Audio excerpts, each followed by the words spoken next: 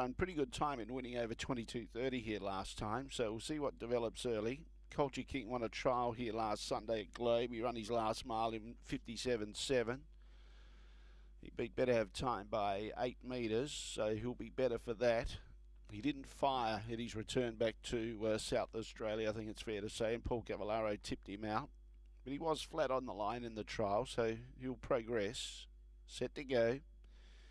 Here's race 2, Globe Derby. Set.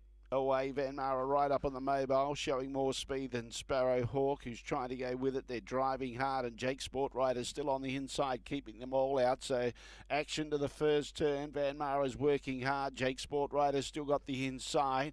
He's got more speed than the Sparrow Hawk, who's still got the legs there, but gee, they're cooking each other, these three up front. So highly unlikely the winner would come out of one of these three, I'd say, as Van Mara is still persisting and trying to get across Jake SPORTWRITER, but Jake SPORTWRITER's got the speed to lead. Van Mara grabs hold now, and now the Sparrow Hawk pulls around the outside to go forward. Culture King behind those. Oh, the Sparrow Hawk, he tried to chase him to go forward, and he put him out of his gear. He's galloped there.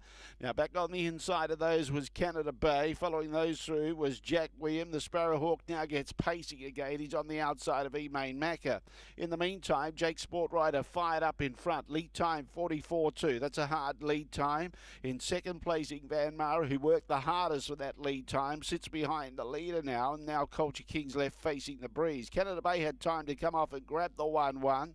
EMAIN MACHA was looking to press forward. Dropping down to the inside was Jack William, and the Sparrow Hawk now goes down to the inside to be fall back in last placing. Jake SPORTWRITER in front, 44.2, confirmed as that lead time. First quarter, 30.3, leads by a full sulky's length. Second quarter is going to be slightly slower. On the inside, Van Mara follows the leader. Culture King facing the breeze. Billinger didn't really want to be there, but he's gradually creeping forward now. Canada Bay's got the 1 out, 1 back. On the inside of those was Jack William. EMAIN MACHA, he hasn't spent a penny. He's back in second last placing. He's about 15 metres from the leader. And on the inside was the Sparrow Hawk. Out in front is Jake SPORTWRITER, still on a tight rein, leads by 3 metres. Culture King travels okay outside the leader.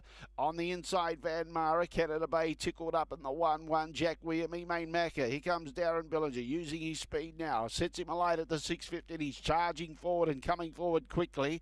31.2 after a 30.3. 61.5 for the half. Dropping out behind those, the Sparrow Hawk is not performing. In the meantime, 3 across the track. Jake SPORTWRITER's been tested. On the outside, Culture King. 3 wide, EMAIN MACHA. Van Mara still there on the inside and going okay for a sprint lane run, so he's still a chance by the looks. Behind those under pressure, Canada Bay. All those up front are flat out. Jake SPORTWRITER, Culture King and EMAIN MACHA. And now Van Mara's about to steer into the sprint lane. Van Mara going to the inside, starting to make ground, coming at Culture King. Van Mara's going to win it. Van Mara goes through, does it. The Southeast have dominated early, and Van Mara wins. Second, Jake SPORTWRITER in front of Culture King. EMAIN MACHA, I think, fourth in front of Canada Bay. Behind those, Jack William. Then we had the Sparrow Hawk, who was about 15 metres away at the tail end of the field.